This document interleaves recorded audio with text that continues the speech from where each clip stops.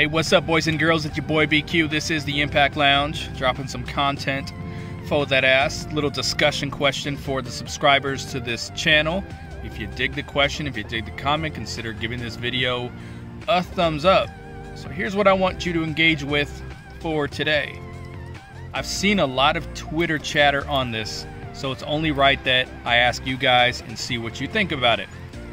There are a good portion of the Impact audience that seems to believe they messed up the Jonah debut. Not so much the debut, but the follow-up. He showed up at Turning Point. First of all, Turning Point, phenomenal show. I feel like everything that I've had issues with Impact Wrestling over the last year and a half, they seem to address a lot of it. So that's really, really positive to me. I started getting excited about the product again because it was very rough for me in the pandemic era up till Slammiversary. I'll talk a little bit more about that later, but I'm starting to get really excited again. Turning Point was kind of a turning point for the company, I think, and I hope, because they just stepped it up in so many ways. So Jonah shows up, he attacks Josh Alexander. Perfectly done.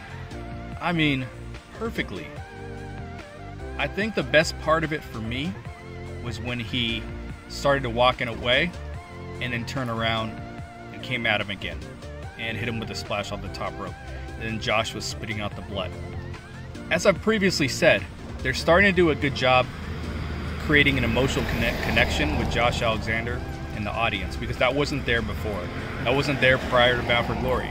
When they talked about him being the world champion, I was like, but he's just a wrestler who puts on great matches. And that was my concern. And if you've heard me on the Cool Factor talk about this a few times, anytime that Josh Alexander has been the thumbnail on content for this channel or the main topic, the views are always considerably down. So what that told me is that there wasn't an emotional connection between Josh Alexander and the audience.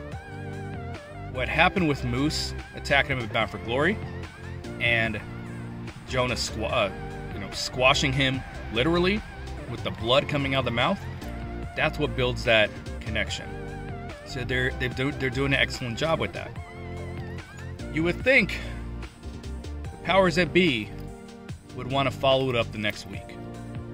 Maybe Turning Point had to had to be recorded the week it was. Maybe they couldn't wait 2 weeks. I mean, I guess not if they wanted to do it in November. Maybe they couldn't do it a week earlier, we should say. Instead of that follow-up, because the Jonah appearance was very highly favored by the Impact audience and the wrestling audience. There's a lot of curiosity about this. A lot of curiosity being piqued. They don't follow it up. Instead, we get Wrestle House. I'm a Wrestle House guy. I'm a Wrestle House fan. I find Wrestle House funny. Wrestle House funny. Throwback Throwdown, not funny. Just throw that out there real quick. I find Wrestle House really funny. I was into it. I was into it the first time. Bad, stupid humor, but I dig it. The problem is, I think 48,000 people watch this thing, and we're talking about overnight viewers, because I watch it on YouTube. You can always add 10,000 to that. So, but for the most part, nobody watched Impact Wrestling that week. If you cut the audience in half at least. At an absolute minimum, you cut it in half. And now they're teasing Jonah's going to show up at this next episode. That's awesome, because we want to see what he does. We want to see what he says. I'm sure Josh Alexander is going to confront him and all that good stuff. But we want to see what it is. But did they mess this up? I mean, did they cool him off? You look at like the Bullet Club. It's probably going to be a topic that I hit on quite a bit lately. The Bullet Club is ice cold right now. They cooled them off just for the sake of whatever agreement they got with the Good Brothers. We're like, you're going to hold our tag team championships forever. So with Jonah, I'm worried that they cooled this off too quickly. I don't know that the viewership will be the same as it would have been last week, with people wanting to see what he had to say. It's something I'm interested in. I'm sure you're interested in it. So give me your opinions on the timing of the Jonah debut. Did they follow it up too late, too slow? And did they need to air Wrestle House as an episode, or could it have been shown on YouTube? We're going to have that conversation. We can have that conversation now, real quick. Do they need to do Wrestle House for Thanksgiving?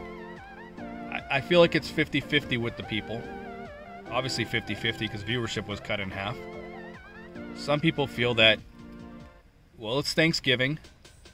People are with families. People don't watch TV. Like, people watch football. I'm finished with dinner by 6 o'clock. You know what I'm saying? If I wanted to watch Wrestle House live, I could have watched it. Easily. You know what I mean?